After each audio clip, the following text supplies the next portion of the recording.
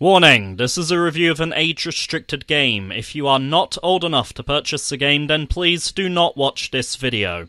Thanks to the PlayStation 4 re-release of the original Dead Rising, I've been replaying the entire series over the past few weeks. The initial entry was one of the first Xbox 360 games I ever owned, something I've played through multiple times, and one of very few exclusives I genuinely missed when I later traded my Xbox 360 in for a PlayStation 3.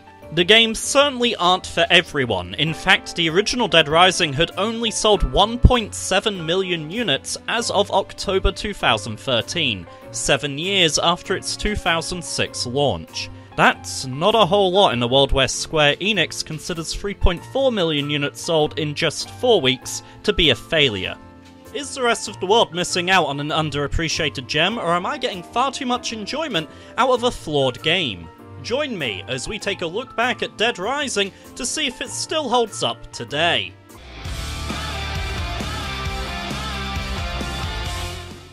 Freelance photojournalist Frank West gets a tip that something strange is going down in the town of Willamette, Colorado.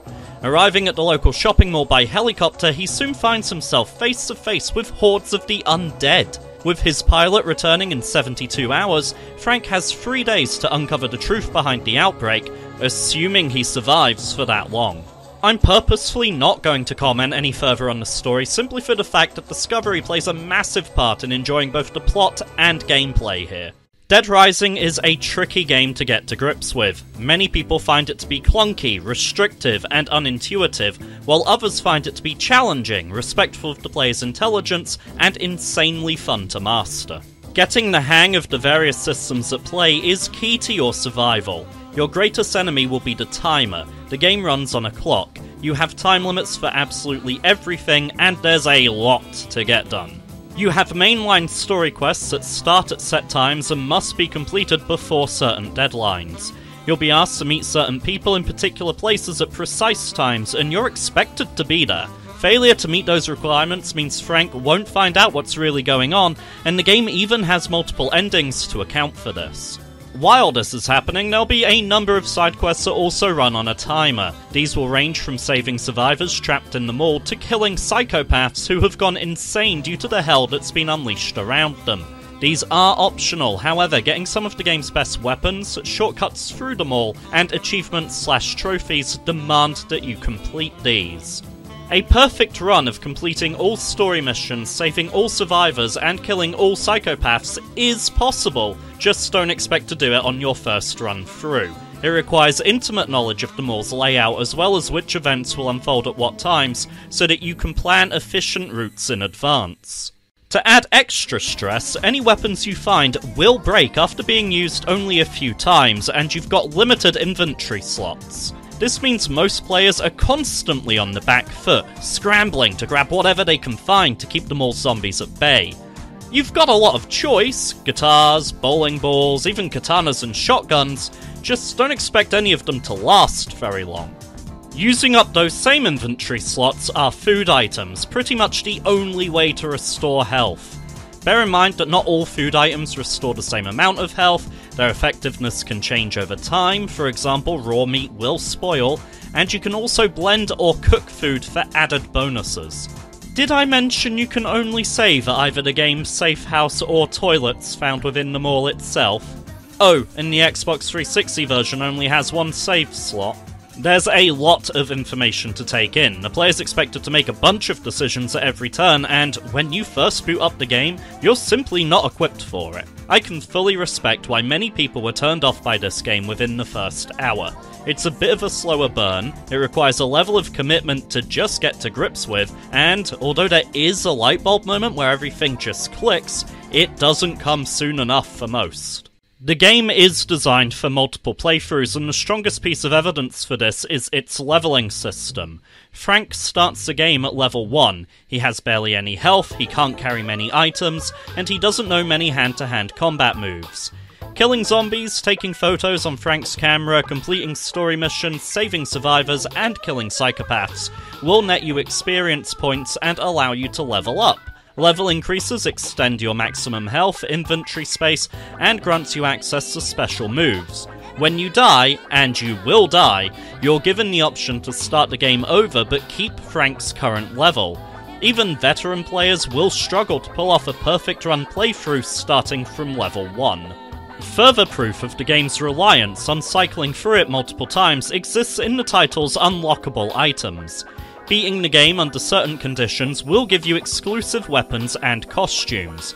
For example, beat the game with any ending after killing 53,594 zombies, and you'll get the real Mega Buster, the game's most powerful projectile weapon, for use in all future playthroughs. By your third reincarnation, you should be more than powerful enough, in terms of both knowledge and equipment, to start having some real fun with the game. Bosses that made you sweat before start to kneel before you.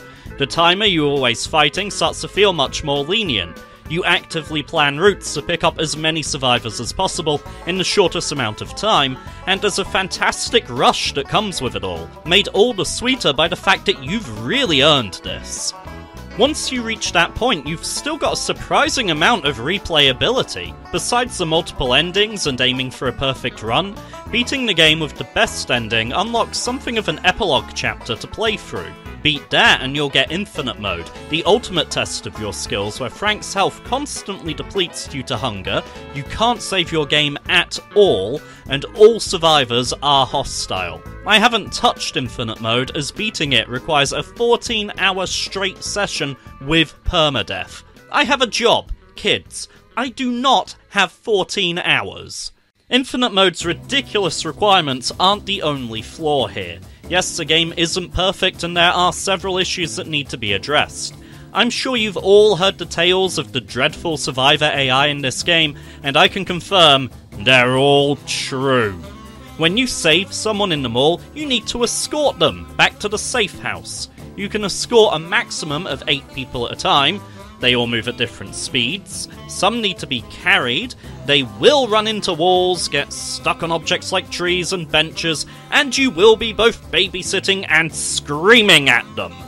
Survivors have their own health bars and they can die. There's nothing more frustrating than having one die 5 feet from safety because they decided to fight a zombie instead of heading straight for the nearest exit. You can improve their chances by giving them weapons, although not all survivors will accept weapons. If you give them a gun, they'll have infinite ammo, which they'll oftentimes end up shooting you with. You can also give them food to top their health back up, provided you can get them to a safe enough spot where their eating animations won't be interrupted. To accept missions, you'll have to answer calls through a walkie-talkie. While listening to these calls, Frank can't jump or use any weapons. If you receive a call while surrounded by zombies, or worse, during a boss fight, all you can do is run in circles and hope nothing hits you. If the call is interrupted, for any reason, you'll be immediately called back to listen to the whole thing again, only now there's an entire additional text box telling you how rude you are for cutting the last call off, as if you should apologise for focusing your attention on the zombie nibbling on your arm. For a 2006 title, Dead Rising looked pretty good. I'm using the past tense because some of the models certainly haven't held up very well, with human characters feeling like lifeless dolls, and noticeably low polygon counts on zombies and objects around the mall. The in-game textures for environments and objects are of a low quality, showing compression artifacts and often lacking detail. When the game launched, many people still had standard definition TVs, and the first wave of Xbox 360 consoles didn't even have HDMI ports. The game could run at a maximum resolution of 720p according to Eurogamer, so assets were designed with this in mind. The lower quality textures also helps the game render as many zombies on screen at one time as it does.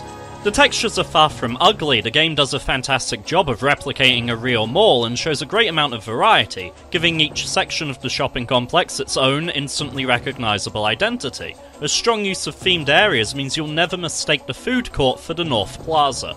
Dead Rising also packs a surprising amount of humour and references to other Capcom franchises into the game, through costumes Frank can wear and items scattered around the mall. I like that the wacky comedy is downplayed, subtle, and doesn't fight for your attention in this entry.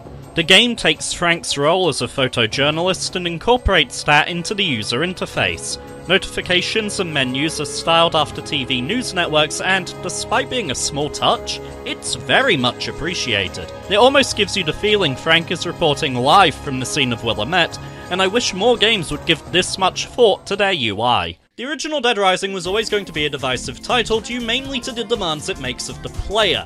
If you can persevere, you will find an incredibly rewarding and engaging experience that offers a ton of replay value, but that barrier to entry means I simply can't recommend it to everyone. I would at the very least ask that you give it a try, however. Join me again next time when I'll be diving into Dead Rising 2 to see whether the sequel manages to address the problems of the first game while still retaining the series' unique charm. If you'd like to be the first to know when that episode goes live, be sure to click on the subscribe button as well as the little bell next to it. I've been Sam, thank you very much for watching. Probably do a couple of takes.